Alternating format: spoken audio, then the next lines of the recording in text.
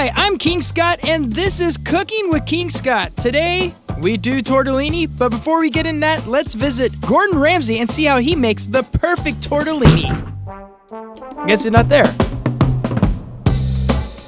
Well, that didn't go as planned, but I promise you the perfect tortellini, so let's make the perfect tortellini. Now, cooking's not an exact science, but there are rules.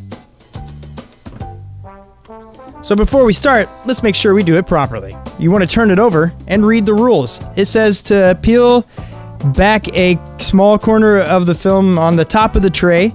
So when you do this, you need to be very careful because food could fall out when you flip it back over. Microwave on high for 4 or 5 minutes until heated through and allow to sit for 1 minute before removing film.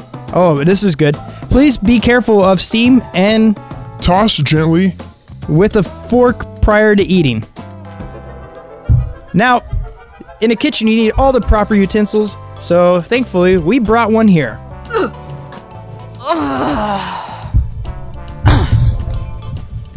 This is a microwave.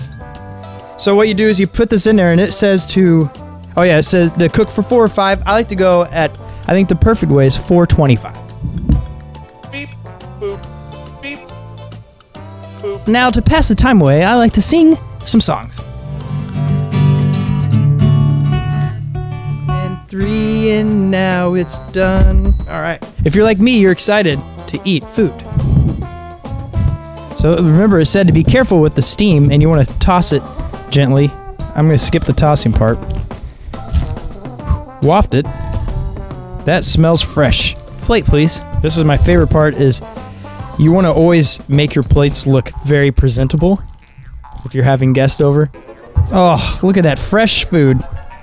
Have you ever been to a Nuevo Brazilian barbecue place? It kind of looks like one of their meals. Now that is fresh tortellini. Is this a 5-star restaurant? No, it's just your kitchen. And I'm glad that you listened to how how to make this, and I think you're going to enjoy a nice meal, and your family will too. All right, keep cooking.